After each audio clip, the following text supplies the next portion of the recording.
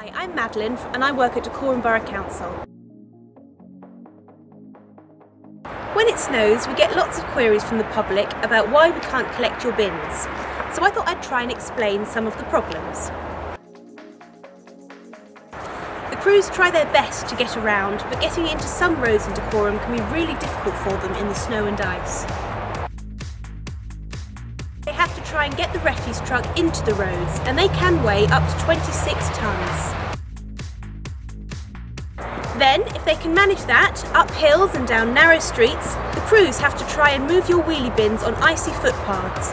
When full, your bin can weigh about 15 stone. Side streets don't always get gritted, and the footpaths are covered in ice, which is why it's not safe for our staff. It's not sensible or practical and can be illegal to use snow chains, as we'd have to keep taking them on and off every few minutes depending on whether or not there was snow on the road, and they dig up the roads and cause damage.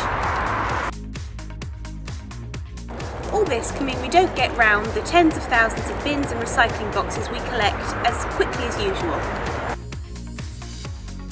If they can't go out, our crews help to clear snow and ice in town and neighbourhood centres and around the sheltered housing properties in Dacorum. We're really sorry if we don't manage to collect your bin.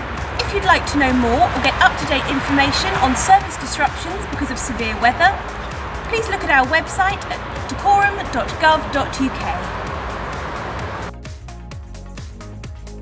Oh, and by the way, Herts County Council grit the roads, not us, so visit hertsdirect.org for more information.